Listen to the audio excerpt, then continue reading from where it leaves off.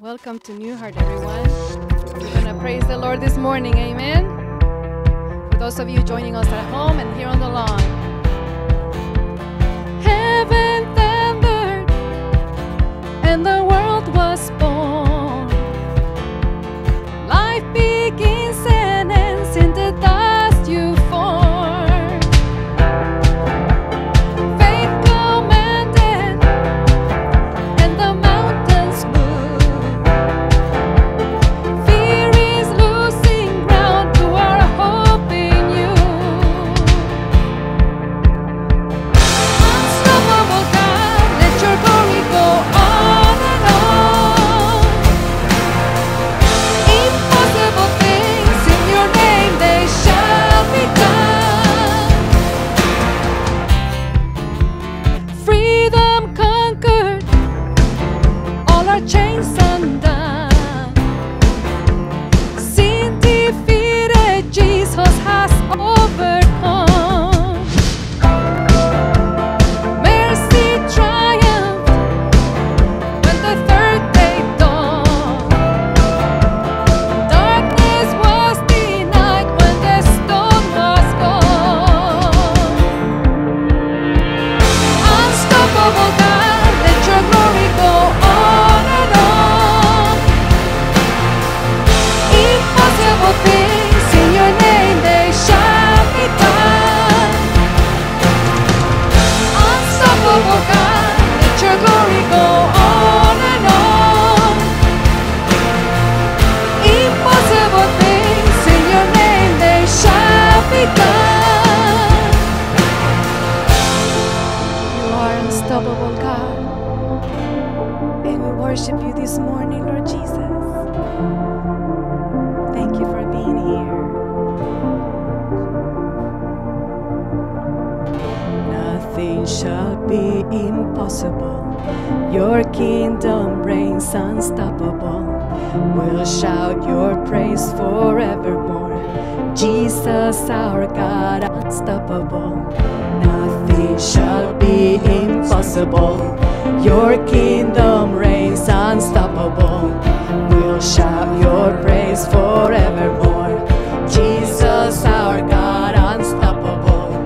Nothing shall be impossible. Your kingdom reigns unstoppable.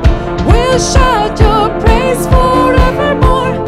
Jesus, our God, unstoppable.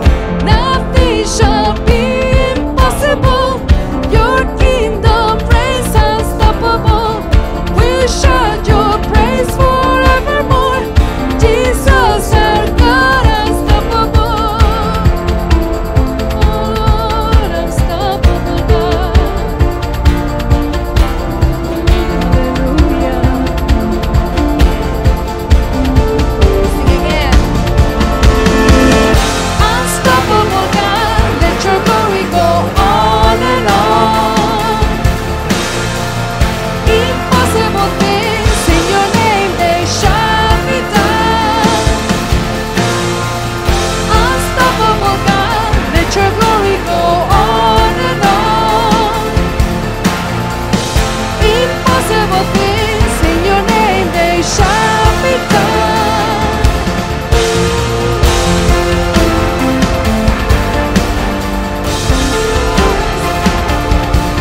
Unstoppable Lord. Hallelujah. And we know, Lord, as your word says, that you're always with us and your love never fails. Amen.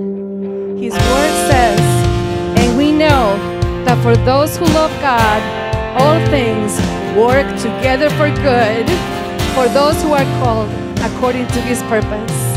Amen. His love never fails.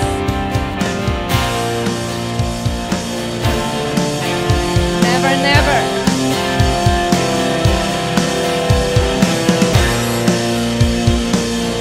Yeah, Lord.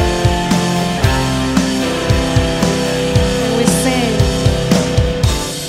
nothing can separate, even if I run away. Your love never fails.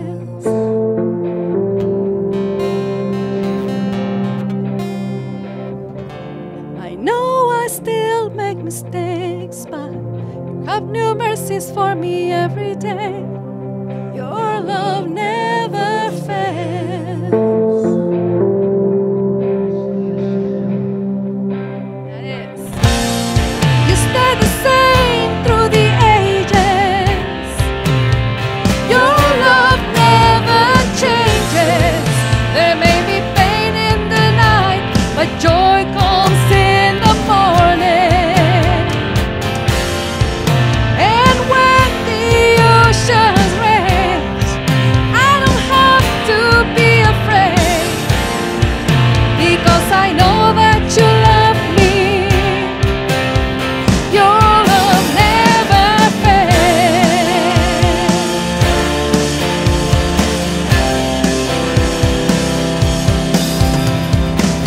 The wind is strong and the water's deep, but I'm not alone here in this open seas.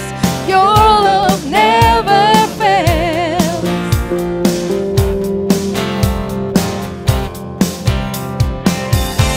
The chasm is far too wide. I never thought I'd reach the other side. Your love never fails. And that's because you stay the same through the ages. Your love never changes. There may be pain in the night, but joy comes in the morning. And when the oceans rage, I don't have to be afraid, because I know that you love me. Your love never fails. Oh no, your love never fails.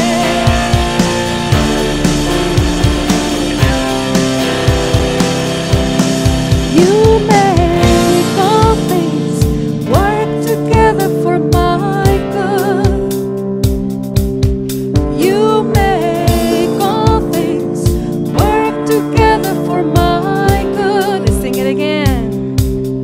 You make all things work together for my good. Amen. You make all things work together for my good. Let's sing it again.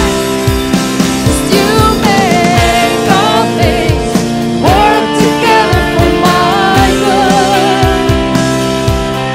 You make all things work together for my good. You stay the same through the ages. Your love never changes. There may be pain in the night, but joy comes in the morning. And when the oceans rage, I don't have to be afraid, because I know that you love me. Your love never fails. Oh no, your love never fails. Oh, we praise you, Lord Jesus. Your love never fails. Praise you this morning, Lord, and we thank you for your goodness in our lives. Amen. Hallelujah.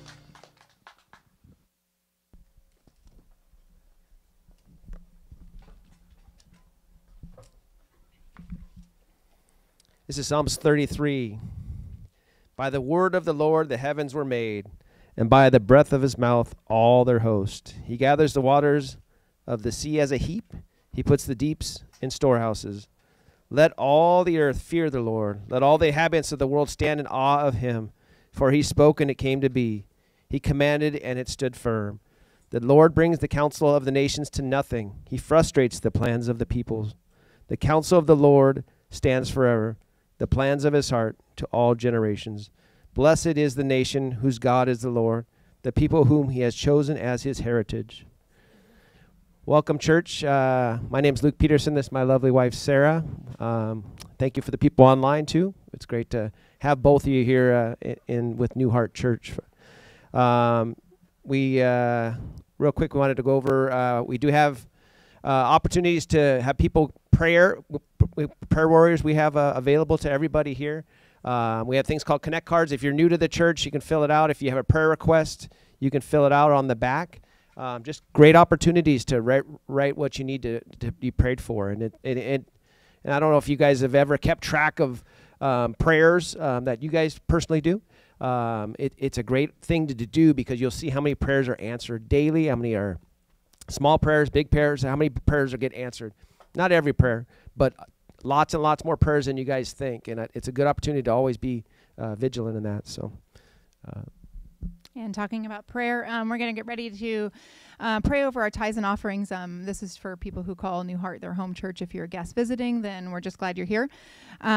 So pray with me over those. Lord Jesus, we thank you for every gift that you give us, Lord. You have bountifully blessed us, even in times of scarcity. And as we give back to you, we pray that you would bless it tenfold, that you would bless the giver. Help us to trust in you, as that's really what giving is trust in you, knowing that you're going to take care of every need that we have. In Jesus' name, amen. And you can place your offering in the back, or you can do it online as well. So some of the happenings that we have going on around here at New Heart, we have our Dream Team opportunities. If you're looking for a way to serve and to give back to the church, we have lots of different areas that we need help with. All of this takes time. So if you like to get up early in the morning, we'd love to see you here around 7 o'clock and come and help set up easy ups and chairs. And if you'd like to stay late, then after second service and help tear down, then we need that as well. If you are a paperwork person, not me, but if that's you, our food pantry needs somebody to help once a week for an hour or so, just logging stuff in. Also, if you want to be a greeter and stand back and just like to smile and say hi to people, you can come and talk to me. We also need help with our audio-visual team, running cameras, easy stuff. So if that's your niche, then we'd love to have you there as well. But we've got lots of ways that you can serve, so come and talk to anybody in those areas. And yeah, that's you. Up on the screen, we're going to be putting a phone number just for updates, weekly updates. We know, when you call this number, you text this number, it's going to give you a message back what's going on with the church. With times being different situations like we have going on, we want to get updates from the church on what's going to be happening with the church. Where are we going to, what are we doing this week? So the number's on the screen. Just text that. You'll get the message of weekly of what's going to be happening there. And then we do have Christmas still coming. Even though it's 2020, Christmas is still going to be here. We're still going to celebrate the birth of our Savior. And we have Christmas Eve, 5:30. Most likely it'll be here, and we'll let on those updates. We'll let you know if it's going to be outdoors, indoors. Hopefully, it's going to be indoors by then, and we'll have that ready to go. And I think that's about it. Thanks a lot, guys.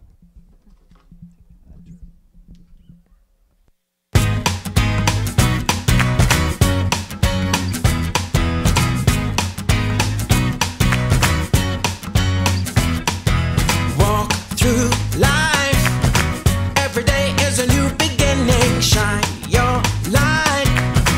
It's a day and the world is waiting. Move along to the song, singing in your soul. Feel the beat, clap your hands, let it take control. All you need, all you want, are you ready to find your way? Cause every day is a new day. And everything's going your way.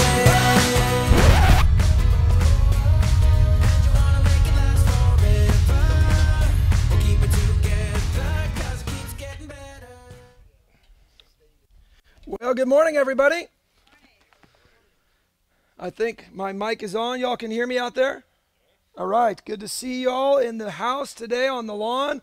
I see we moved our tents around so more of you are in the shade. And aren't you glad last week we almost blew over in the wind? Aren't you glad there's no wind today? Praise the Lord. I say that it's going to start getting windy right now.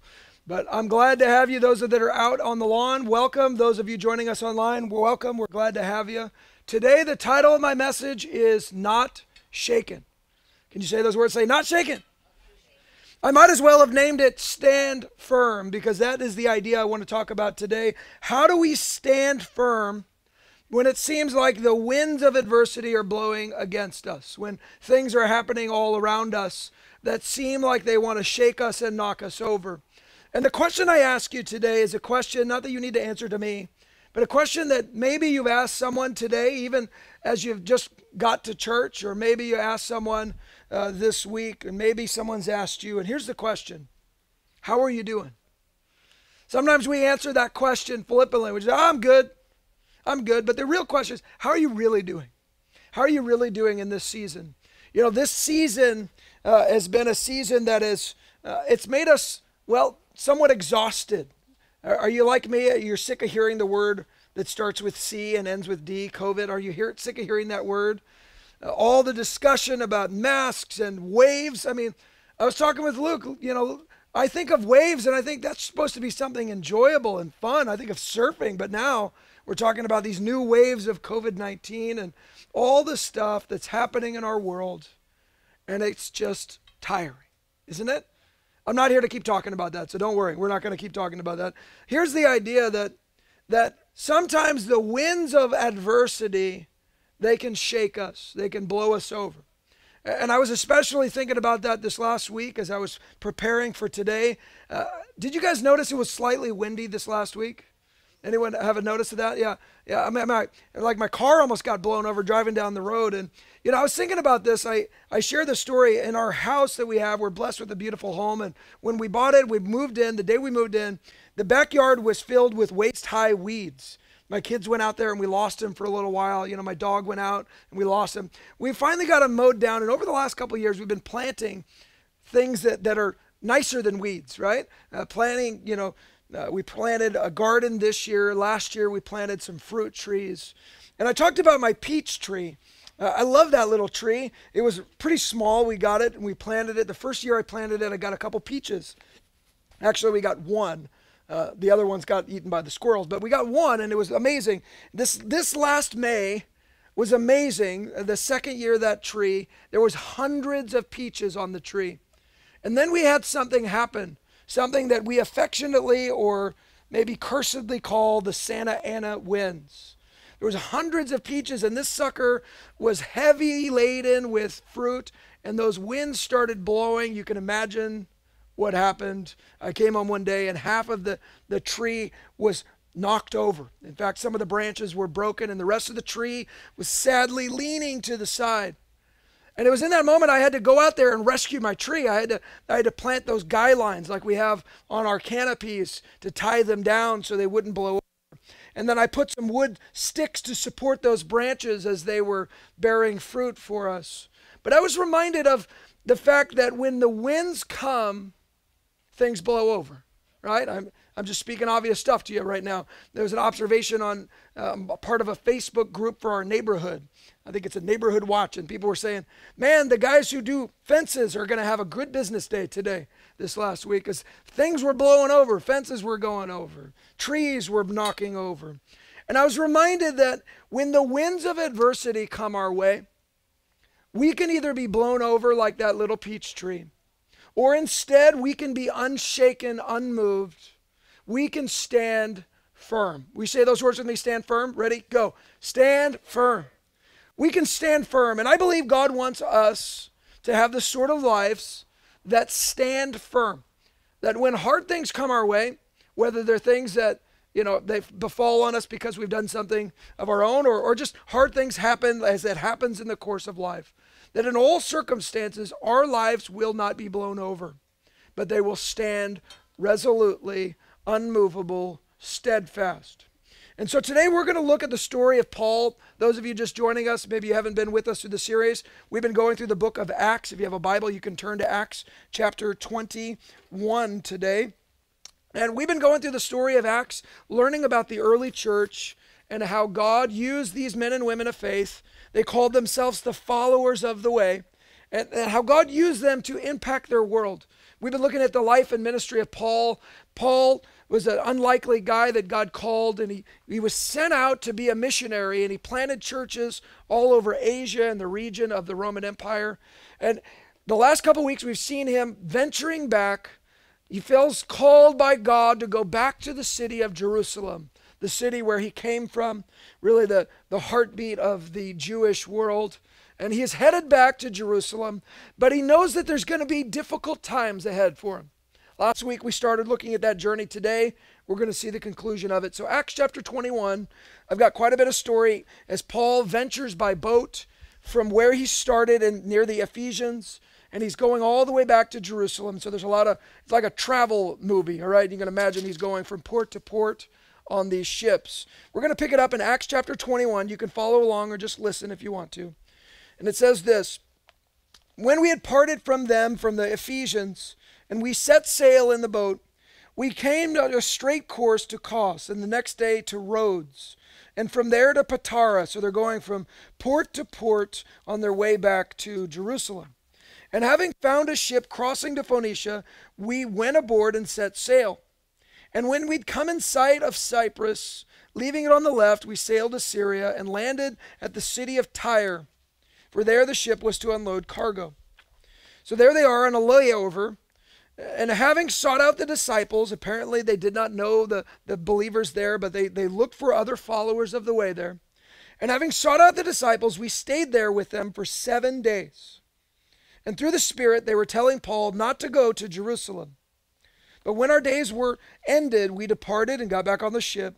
We were about to go on the ship. We went on our journey, and then all with wives and children accompanied us until we were outside the city. And kneeling down at the beach, imagine this picture. All these followers of Jesus, the men, the women, the children, they're all together.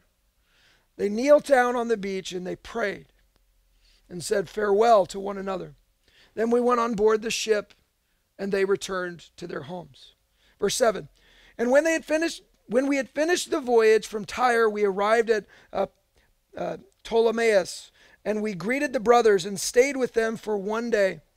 Now the next day we departed and came to Caesarea. This is the second city he's going to stop at. And we entered the house of Philip the evangelist, who is one of the 7, and we stayed with him. Now he had 4 unmarried daughters who were prophesying. And while we were staying for many days, another prophet named Agabus came down from Judea.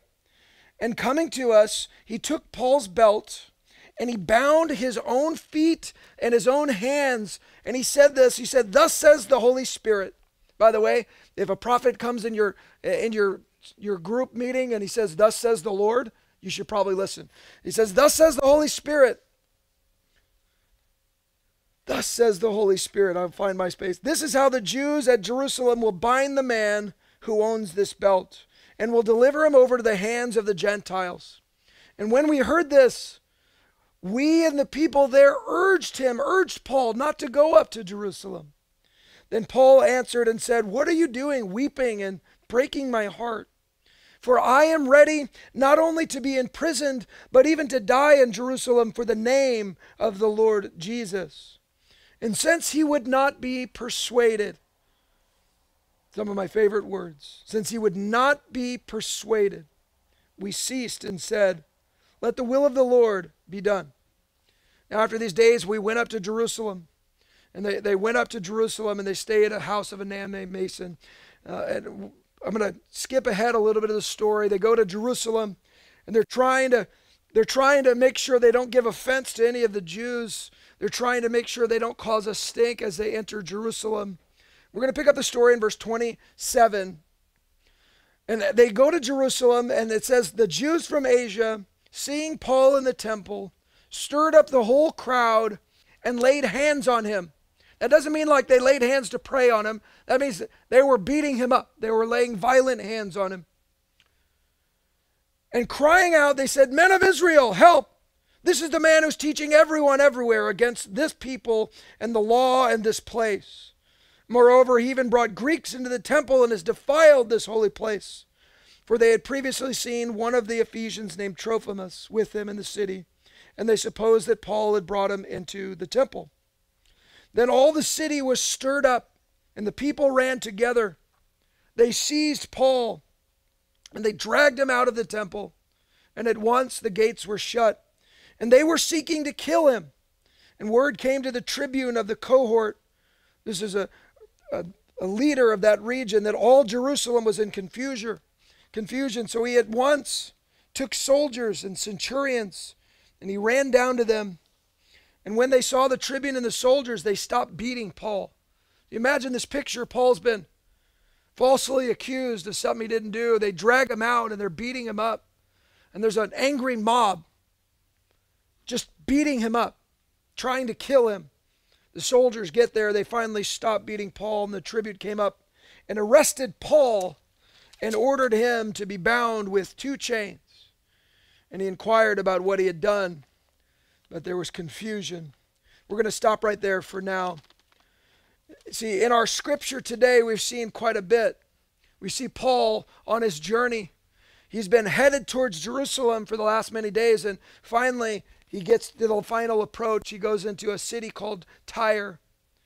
And there he doesn't know the believers there, but they sense there's something bad is about to happen to him, and that he's about to go face something difficult. And they're hoping that he won't go, but they prayerfully get together and they pray over him, and as they send him off to Jerusalem.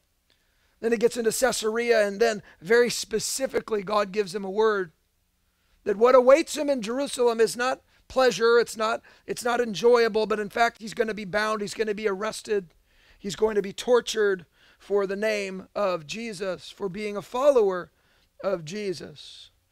And they try and convince him not to go not once, but twice, to try and avoid this. But Paul knows this is where God has sent him to go. And so bravely he soldiers towards the direction that God has sent him. And then exactly what he thought would took place, and he's mobbed, and then he's arrested and bound with 2 chains. There's a lot that we can do when we are in Paul's situation. See, Paul knew for a couple of days that trouble was coming, that trial was going to be awaiting him. And maybe you're in a season like that. You know, man, there's something bad's about to happen. There's trial that's about to take place. I think that this scripture is perfectly timed with where we are. Many of us sense there's things that are not going on right in our world today. There's things that I wish I could change. I wish I could just fix it. And when we're faced with hardships, when the winds of adversity come our direction, we can respond in one of a few different ways.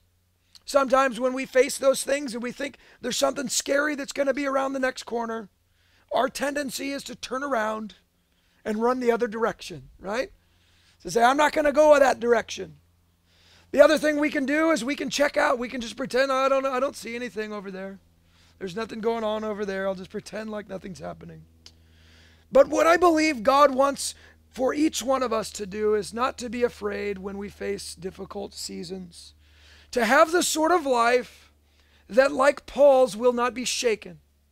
That no matter what we face tomorrow, no matter what we're facing today, maybe you're facing a trial, maybe you're facing adversity, maybe you're facing some other thing of difficulty today, or maybe you just feel like, man, it's about to come. Something's about to happen. That we would not be shaken. That our lives would stand firm, resolute in the knowledge that God has given us a foundation and a kingdom that cannot be shaken. And we don't have to be afraid when the wind starts to blow. So 2 things I want to take away from this today, because the reality is that trials will come to our lives. I'm not speaking prophetically. Don't worry, I'm not saying something bad's going to happen to you tomorrow. I'm just saying trials will come to your life. It comes to all of our lives. We face difficult seasons. And whether you're in a trial now or you're going to face one in the future, I want to give you 2 points on what to do when trials come. Number 1, when trials come, God's people must gather together and pray. Can I get an amen for that? Amen. God's people have to stop and bow the knee before the Lord Almighty and seek His face for His healing, for His will to be done.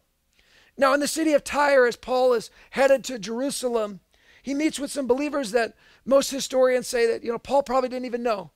He was just looking for other followers of Jesus to spend time with as he's on his way to Jerusalem. And we're reminded that when we're on our way to face hardships, there's something powerful about joining together with other brothers and sisters in the faith. Finding other followers of the way to be with, to rub shoulders with, and to pray with. There's something powerful. Because what happens quite often when we are either in the midst of trial or we're on our way to trial is we spend our time focused on our problems. We spend our time navel gazing, looking at ourselves, or looking at watching cable news, or whatever it is. It doesn't matter what the season is. We're looking at other things. We're distracted by all this stuff. And what Paul understands is that when we are about to face trial, we need to be together with other brothers and sisters in the faith, shoulder to shoulder, faces towards heaven, imploring the God of heaven to meet us in our need. And this is exactly what Paul and these Christians do. See, when we are weak, friends, we need to borrow strength from a friend. We need to borrow faith from a friend. You know, we see this a time and time again in the early church. We wonder, how did they endure such hardships? By God's grace, I pray that none of us will endure the hardships that Paul and Peter and all these other men and women of the faith in the early church experienced. But we wonder, how did they do that? They did it together. They did it together. They had one another to be with. And I never think of this more than when I think of the ministry of Jesus. One of the first, not the first miracles, but early in Jesus' earthly ministry, there's some friends that are around their friend, and there's a man that's paralyzed. You can look it up later in Luke chapter 5 if you want to, but there's this guy that's paralyzed, and Jesus is teaching right nearby, and he understands and believes that Jesus can heal him. But he can't get to Jesus because, well, for one, he's paralyzed. He can't move himself. He doesn't have like one of those cool electric wheelchairs. He's paralyzed on his mat. And for two, there's crowds of people around Jesus. So even if he could walk, he couldn't get near to him. But his friends are there. And his friends surround him. And the Bible records that he's laying on his mat and his friends pick up his mat with him on it. And they carry him. When he can't get to Jesus, they bring him to Jesus. And then they get there and they realize there's a great crowd. And I love the faith of these guys.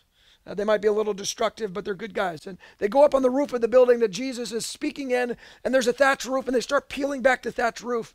They start ripping off this guy's roof, or whoever's house it was in. He must have been not real happy about it. But they pull off the roof, and they lower this man before Jesus. Jesus sees their faith, and he heals him. He heals him. He was a paralyzed man. He's healed. But what I love about that story is the reminder that there's moments in life where we can't carry ourselves to Jesus. Maybe we've hit the bottom. Maybe we're struggling with sin. Maybe there's some other circumstance. But there's times where I can't get to Jesus. And that's when I need my brothers and sisters in the faith to pick up my mat and to carry me to Jesus. That I can borrow a little bit of their faith as we gather together. And what I'm reminded of this story, I'm reminded of the fact that as a people, especially people facing trial, we must never forsake the assembly of the brethren, as the old King James would have said it. We must never forsake gathering and meeting together as the church, because we need one another. Turn to the person next to you and say, I need you. I need you. We need one another.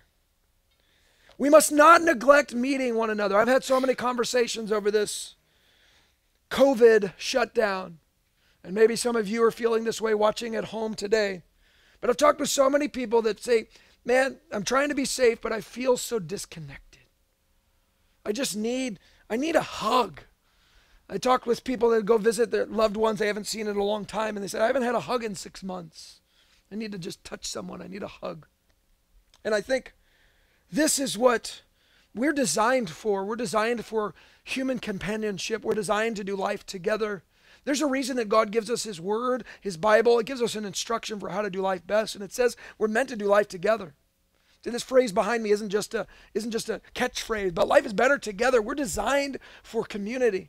We're designed to do life with other human beings. It's only in the context of community I can love one another. I can love my neighbor as myself. It's only in those contexts that I can live and thrive. And I'm reminded of Hebrews chapter 10, verse 23. that gives us a reminder on how we do life best, how we maintain our faith, how we have a solid life. It says, let us hold fast the confession of our hope without wavering, without being blown over. For he who promised is faithful. And he says, here's how. Let us consider how to stir one another up to love and to good works, not neglecting to meet together as is the habit of some, but encouraging one another, and all the more as you see the day drawing near. He's saying, friends, especially when we see that the days are getting darker, and I'm not saying we need to stand on the corner with the end is here kind of sign. Don't be that guy. But as we see that the days are evil, as we see and perceive the day of the Lord is drawing near, even more we must gather together and be encouraged, stir one another up to love and to good works. See, it says, how do we hold fast to our faith? It's by gathering together, by shoulder to shoulder, stirring up one another to love and to good works. See, when trials come, and they will come in all of our lives, our job is not to look to the wisdom of this world, although we do want to learn the wisdom of this world. We want to be as safe as we can and understand, all the science and all the rest of the things that are taking place in our world. We have to keep our eyes open on what's happening politically and all those things. I'm not saying we should disengage from those things completely, but none of those things are the source of our hope. None of those things can be the thing that we plant our life upon. We fix our eyes not on the things of this temporal world, but we fix our eyes on heaven and on the God of heaven and earth, the one who made all things. See, this is what we are called to do. We don't look to the refuge that this world provides. We look to the refuge of God. We look to the hope that is ours in Christ Jesus. I think of the psalmist, Psalm 62:5. He writes about this sort of hope. He says, for God alone, O my soul, wait in silence, for my hope is from him. It's not from anything else. My hope is from him. Only he is my rock and my salvation. He is my fortress. I shall not be shaken. On God rests my salvation and my glory. My mighty rock, my refuge is God. Trust in him at all times, O people. Pour out your heart before him. God is a refuge for us. What is he saying? He's saying there's a temptation when things get difficult to look for hope in the wrong places. But I put my hope in God. Because this world is going to shake. It's going to rattle. It's going to roll. I'm not saying that we're going to have an earthquake. Please don't let us have an earthquake, Lord. But what I'm saying is that when it does, we have to have our lives anchored into something that's immovable. We've got to have our lives anchored on the rock. We've got to have a refuge. God is our refuge, by the way. Our refuge isn't found in the political arena. Our refuge isn't found in science. It's not found in anything of this earth. Our refuge is found in God Almighty. He is the one we run to, we turn to, we look to. And perhaps the most striking takeaway from this journey of Paul from Asia all the way back into Jerusalem is what takes place next in Caesarea. One of my favorite parts of the scripture, not only is he given this prophecy, and there's a guy that says, thus says the Holy Spirit, dude, you're about to get locked up. You're about to get thrown in jail. Hard times are coming. And Paul says these words, I love it. They say all this stuff to him, and he says, what are you doing? Weeping. You're breaking my heart. I think of it like, I don't know why I read that in the Godfather voice. You're breaking my heart. I don't know why. And he says, you're breaking my heart. And then he says, for I am ready not only to be imprisoned, but even to die in Jerusalem for the name of the Lord Jesus. I wonder how many of us would respond that way. You got people that love you saying, guys, dude, it's going to be hard. If you go down that road, it's going to be hard. You want to overcome that addiction, it's going to be hard. You're going to face that giant, it's going to be hard. I think of so many stories in the Old Testament and the New Testament, people saying, it's going to be a hard battle. Don't do it. It's scary. Run away. What does Paul say? Paul says, God sent me that way. If God's going with me, then that's where I'm going. See, he understood that to play it safe without God is not safe at all. And to take a risk with God Almighty, to go where God is directed, even when it's hard, even when it's scary, is not scary at all. It's not hard at all. Because God goes with us. He's with us in the midst of any storm. See, he said, the people said, well, is it going to be easy? But Paul said, I don't care about that question. I care about what did God tell me to do? And if God told me to go, I'm going to go. I wonder how many of us would take that course. The second thing is this: when trials come, and they will come in our lives, we must never be shaken. We must never be moved. We must never be consumed by fear. And that word fear, a lot of people don't like to hear that word in this season. You calling me scared? I ain't scared. But sometimes we're gripped by fear. Sometimes we're moved by fear. Sometimes fear doesn't grip us and we're not like shaking, as someone said in the last service, in the fetal position in our closet. But we're directed by fear instead of by faith. And we allow the fear of the unknown to direct us more than the call and the word of God. See, I believe that the people in Caesarea, these followers of Jesus that lived there, I believe they cared for Paul. And the reason I believe they cared for him, because they understood, Paul, you're going to go face something hard. And they're like, we don't want hard things for our friend. We don't want you to have to face that. I think that's genuine, right? I mean, we all feel that way. We have a friend, we don't want hard things to happen to them. I think I've got a small little dude in our house now. We have 6 little dudes in our house, but Elias, he's tiny. And so because he's tiny, we have to like protect him, right? And so, I had a beautiful home and now I live in a prison. When I want to go up the stairs, I got to open the gate and walk in and close the gate, and then I got to walk up the stairs to get to the top, and I got to open the, I forgot something downstairs, got to close it. I like live in a prison. And we do that because we want to protect that little dude, because he's valuable and doesn't know any better, and he doesn't have it all figured out. He puts everything in his mouth. I've never had a kid do that. Puts Legos in his mouth and banana peels, and he raids the trash can and puts it in his mouth. We got to protect him. So I understand that, because we want to protect the ones we love. And that's what they're trying to do to Paul. But one of the things they didn't realize is that God had a call. God had a calling for Paul's life. And it sent him on this mission to go to Jerusalem. By the way, later we'd find out that it was because of Paul being arrested and because he went through trials that the church was encouraged, and God used that moment to spark birth in the church and to do amazing things. But it probably didn't look that way or feel that way. But Paul had a mission. And sometimes the path ahead for your life and for mine is dangerous. Maybe it's actually dangerous. Maybe it's potentially dangerous. When I say that, I think of the many brave men and women that serve as first responders, our police officers, our firemen, EMTs that rush into danger. I think of the brave men and women that served in our armed forces. Jake, if you're watching this service, think of you. The men and women that put their life on the line, that know that the path they walk may be dangerous. They don't aim for danger. They try and be safe, but they understand that the direction they're called to go might be a challenging one. And I think there's something to learn for that, regardless of what your job is, whether you're a first responder or not, whether you have a dangerous job or not. You're like, I work in an office. That's not dangerous at all. Good.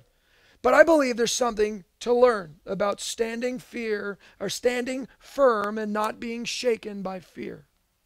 Because the temptation is when we see our direction that might be scary. By the way, the unknown is scary.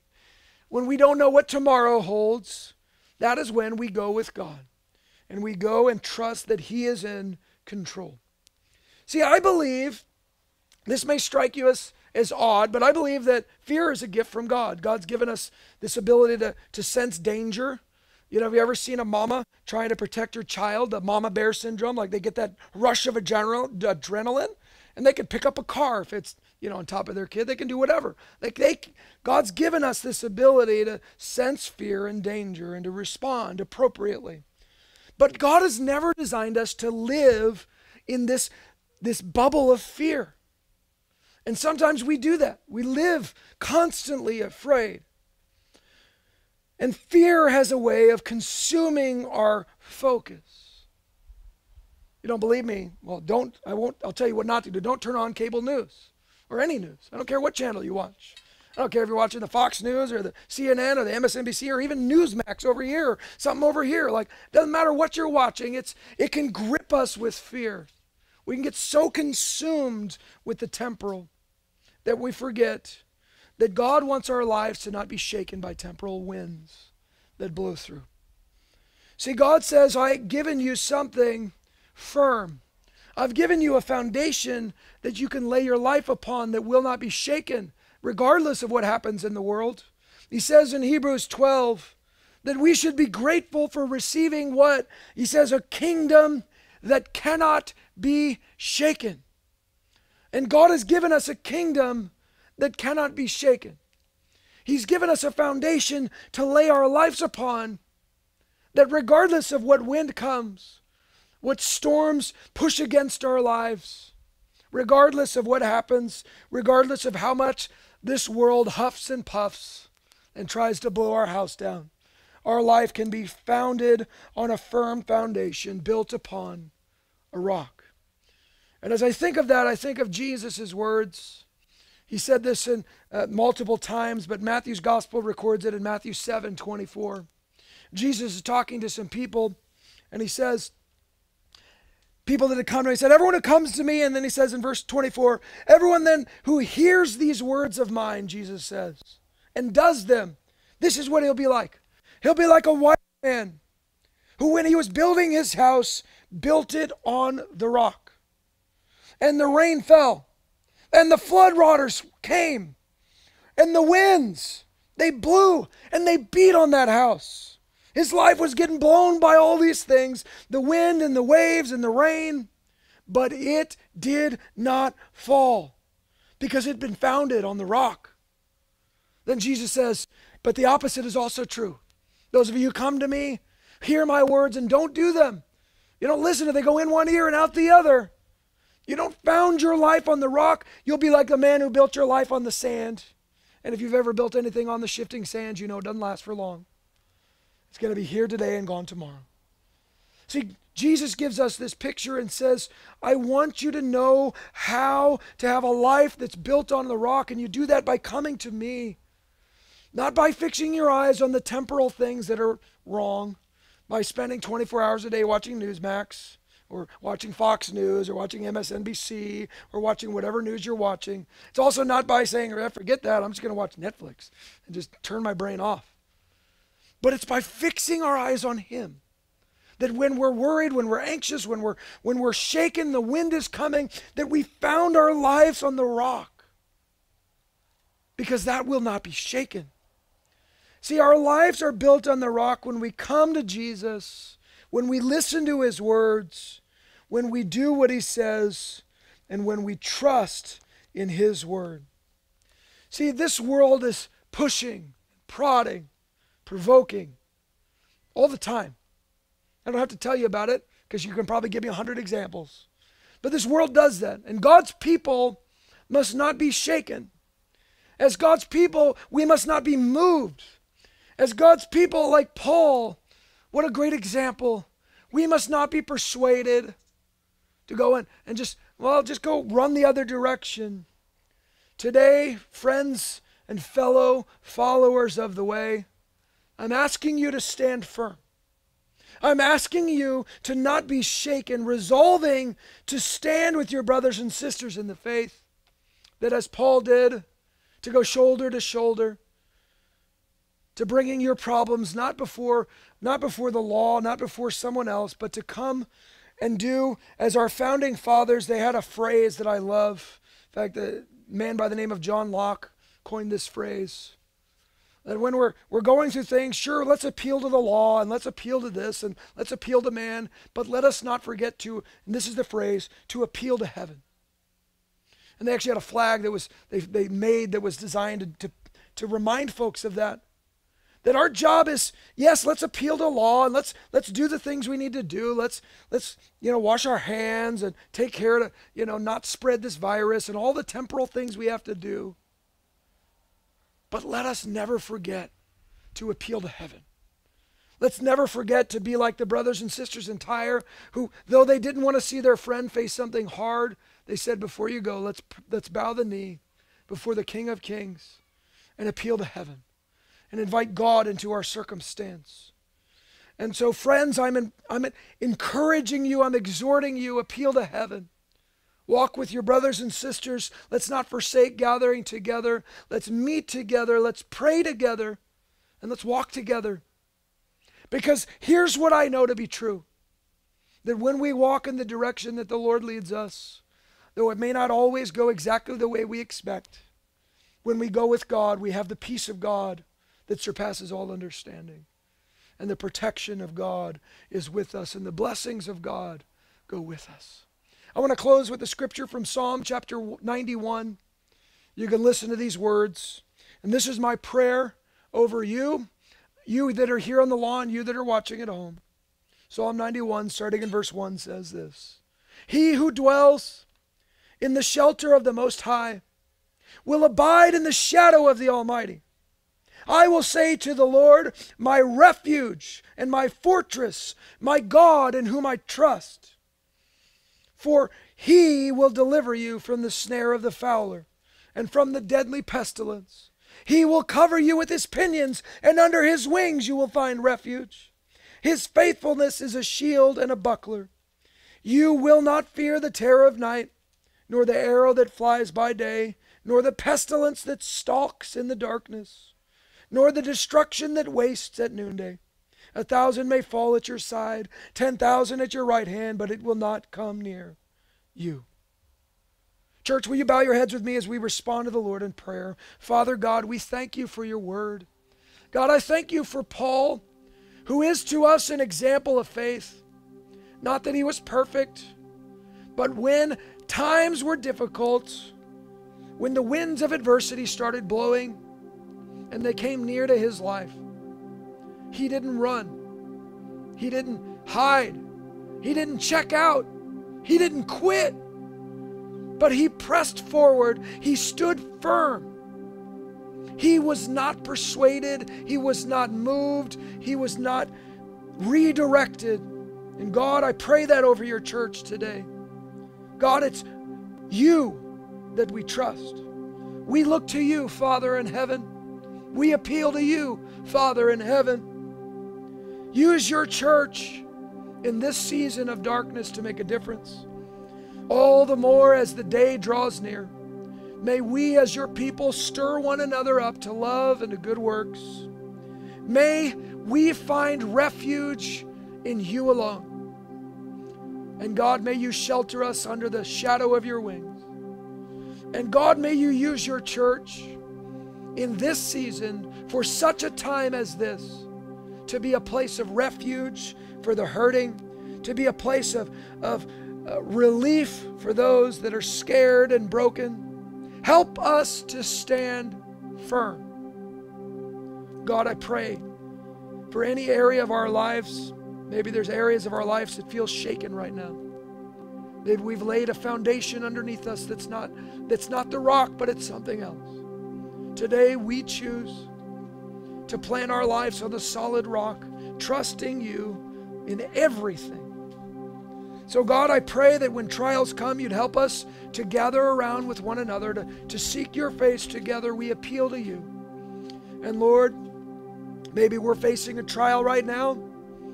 Maybe we know someone who is. God, I pray that we would not be shaken by it, that we wouldn't be moved by it, that we wouldn't be consumed by fear in the midst of it. God, I pray for every man and woman listening to the sound of my voice. I pray that you'd give them courage, that you'd give them steadfastness, that you'd give us a measure of the confidence that Paul had in you. Give us a measure of that today. We want to be bold for you.